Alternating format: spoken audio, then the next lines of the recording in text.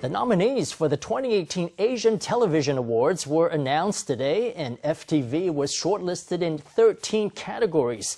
Its shortlisted programming includes Formosa News, Taiwan History, The Hall of Descent, and FTV Vice President Hu Wanling's in-depth report on the Kurdish military. FTV's entertainment and drama programs were also nominated for awards in 9 categories. TSMC founder Morris Chang will be representing Taiwan. TSMC founder Morris Chang is headed to this year's APEC summit to represent Taiwan. Formosa News has covered the story closely as part of its focus on global and domestic current affairs. And now the program has earned a nod from the judges. Having been on air for 15 years, Formosa News is the longest-running English-language news show in Taiwan. Over the years, it's been a bridge between Taiwan and the world, as it delivers national news with a global perspective.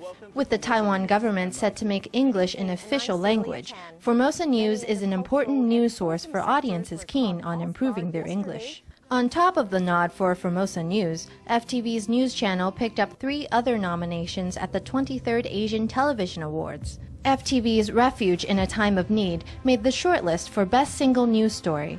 Its Hall of Descent, Hen Power, was nominated for Best Social Awareness Program, and Taiwan History, The Kurdish Struggle, is in the ring for Best Current Affairs Program. 台湾在国际间援助难民营也没有缺席的。 The people of Taiwan have not been absent from aid programs for refugee camps. As you can see, the word Taiwan is displayed on this prefabricated house. This is because in 2014, the Taiwan government donated 300 units of prefab housing to the Kurdish Autonomous Region, and more than 200 units were set up there. Besides its nominations in the news categories, FTV was nominated for its drama and entertainment programs, which include Dance Power, Happy Together, and Schrodinger's Cat.